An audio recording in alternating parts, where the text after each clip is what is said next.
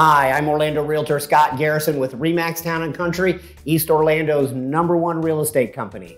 I've lived here and been selling real estate here in the area full-time for over 36 years. And one of the many reasons to live here in the Orlando area is to be able to enjoy the historic Athens Theatre here in DeLand, Florida. This video is about the history of the Athens Theatre and why you should go. The Athens Theatre is a captivating gem of Italian Renaissance architecture and has stood the test of time as a unique cultural landmark here in Central Florida, offering a rich tapestry of entertainment that literally spans generations. Originally opened in 1922, it's still located at the original location at 124 North Florida Avenue here in DeLand, Florida, and is easily accessible by car. Our theater is situated on the main road in downtown DeLand with ample parking nearby. If you prefer walking or biking, you'll find it conveniently close to the DeLand Amtrak Station and the DeLand Downtown Historic District, which is yet another reason to come and visit us here in DeLand. Designed in 1921 by the renowned Orlando architect Murray S. King and primarily built with local craftsmen, the theater embodies top-notch design, construction, decoration, and equipment, especially for its day. Its name, the Athens Theatre, stems from DeLand's founder, Henry DeLand, that's how they got that name, who envisioned creating a city here in Florida known as the Athens of Florida. So imagine on January 5th, 1922, the night before the theater's grand opening, the DeLand Daily News hailed Athens as the Florida's most beautiful theater and an architectural gem. The official opening took place on January 6th, 1922, featuring a combination of movies, live performances, and vaudeville acts, which were really popular at the time.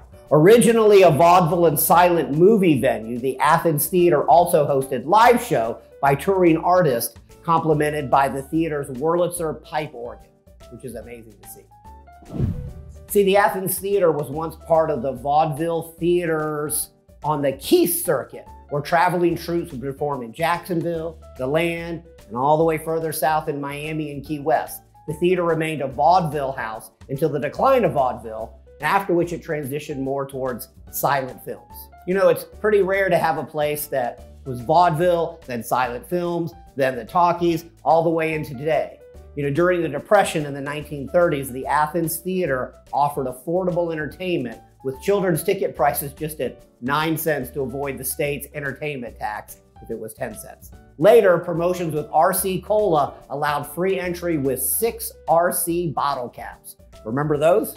And after the Great Depression, the theater underwent a renovation to modernize itself. The first renovation in 1937 converted it from a silent film theater to a talkie theater with a new sound system and an enlarged stage for performances. So despite the conversion, the Athens Theatre occasionally did still screen silent films and hosted silent film festivals showcasing the classics from the 1920s and the 1930s. So after World War II, throughout the 1940s and the 1950s, the Athens Theatre continued to show a variety of films, including musicals, film noirs, westerns, and science fiction movies, which were really popular in the 50s. It was also a popular venue for live performances, such as concerts, other plays, musicals. Here's a bit of history for you right here in Central Florida. In 1955, our Athens Theatre screened a controversial film, The Blackboard Jungle, which helped popularize rock and roll. This was before rock and roll was even a thing. Now, after that, a second renovation in 1958 brought a new marquee, a new concession stand, restrooms, seat replacements, and lobby refurbishments.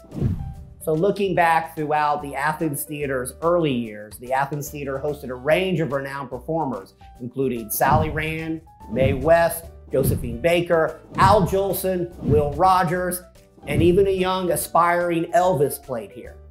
So by the 1980s, the theater fell into disrepair and faced the threat of demolition. Funds were eventually raised to save this historic building. A third renovation in 1988 restored the theater's facade to its original 1922 opening day appearance. The theater now has 450 seats, adhering to fire codes while maintaining its historic charm.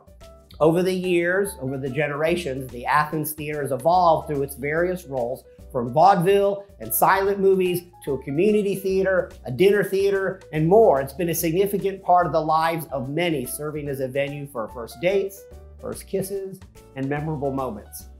In 1993, recognizing the importance of DeLand's heritage, Main Street DeLand Association led efforts to restore the theater, with ownership transferred to the Sands Theater Center in 2004. There's been a lot of renovations because our Athens Theater is so original. In 2016, the Athens Theater underwent a complete renovation again, including new seating, new sound systems, lighting, an enlarged stage, and new dressing rooms. I'm sensing a familiar theme with the renovation. For over the last 70 years, the Athens has been the social and entertainment hub of the area, witnessing significant historical events. Today, it houses yearly plays, live theater productions, youth workshops, concerts, occasional movies, dance performances, and serves as a rental facility for various events. This theater transcends being merely a structure. It's a sanctuary where you can freely express yourself, relish exceptional entertainment, and become an integral part of the town's soul. Being able to enjoy the Athens Theatre here, just 30 minutes from Orlando, is just another great reason to live here in the Orlando area. If you want to move to the Orlando area, why not call Realtor Scott Garrison and Deanna Sacoto, the experienced realtors you already know. Obviously, we're committed to and know the area with over 36 years of experience full-time selling real estate right here. We might be the obvious choice. In the meantime, I'll see you at the next show at our DeLand Athens Theatre.